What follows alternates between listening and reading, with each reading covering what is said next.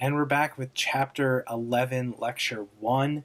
I want to talk about collisions. I want to describe them. I want to define them broadly, and then talk about some of the specific details that we're going to continue to use. So generally, we think of a collision as a really short but intense interaction between two objects, two or more objects. We could have multi-object collisions, many object collisions, but generally they're very short duration interactions, and likely there's contact.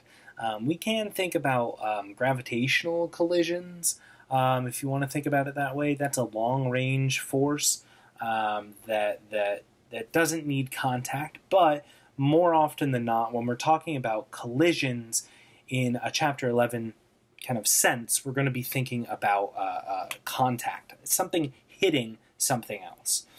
So this already sounds like kind of like forces, right? That there are two things kind of interacting, exchanging something, there's contact. It sounds like forces. And when we think about the forces involved, they're usually very short but large forces, interaction forces. So if we think about this, if we start to formulate this out, these forces are really time dependent. They're time dependent. So what we can say is that I have M, that's a thick marker here. Why don't we bring that down? I have MA, and of course, if I break open to your apartment at 3 o'clock in the morning and shake you awake and say, what'd you learn in Physics 1?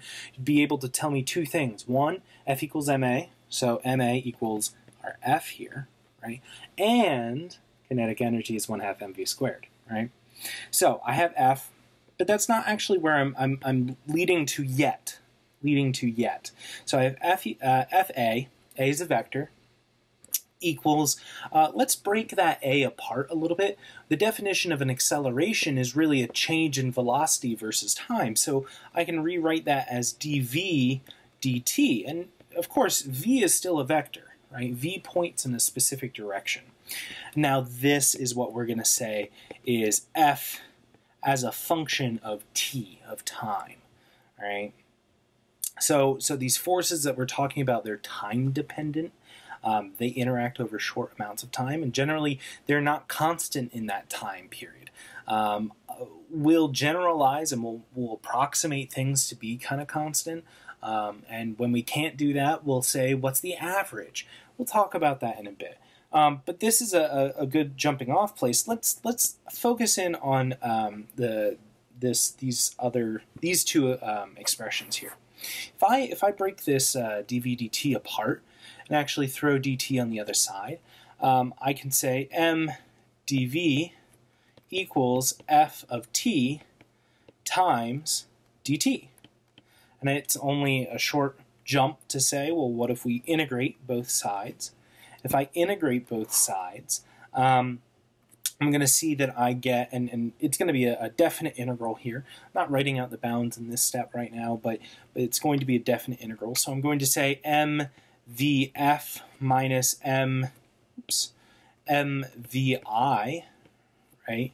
That is my evaluation of the integral on the left-hand side. On the right-hand side, I'm going to leave it as an integral. I'm going to say from t1 to t2, or ti to tf, of f of t dt.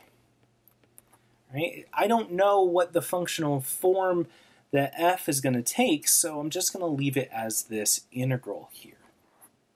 Now, if I think about this this right-hand side, that actually looks kind of familiar, right? That almost looks like a work, right? That almost looks like a work. When we think about work here, right, we said that I have some integral of f dot dx, right, where I have some displacement here. Now, the dot product is a little tricky, right, but it's not hard to say, well, it's f is a function of x, and so we have a very similar kind of situation here, and I'm going to have, x1 to x2 or something like that. Now, that was equal to the change in kinetic energy, 1/2 mv squared, right? In this case, I have this change of something else, right? This change of something else. I have this change of velocity and mass here, the product of the two. We're going to call that something special. We're going to call this the change in momentum.